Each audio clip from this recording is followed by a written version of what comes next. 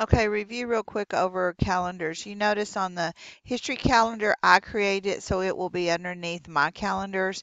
If I popped over to my Gmail account and shared it, it will be under other calendars. So when people have shared calendars with you and you say, oh, I can't find them, they're not under my, well, they're not your calendar, so they're under other. But in this case, history, I created it so it will show here.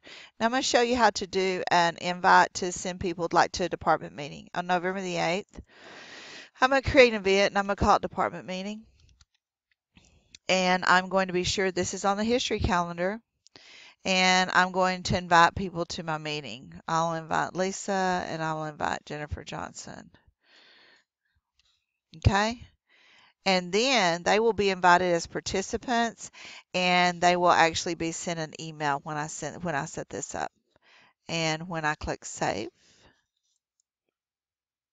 would you like to send the invitations to the guests? Yes. Then they will get the email and they will basically just have to add it. Okay.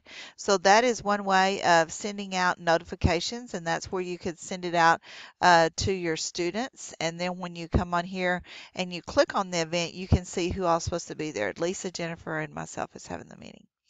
So, neat ways to do calendars. Just send me a snip of some of the things you've learned in this little unit, and I can expand more on calendars and kind of help you set them up if it's something you want to do. So, reach out to me if you need more help, and hope you've enjoyed Gmail and calendars. Thanks.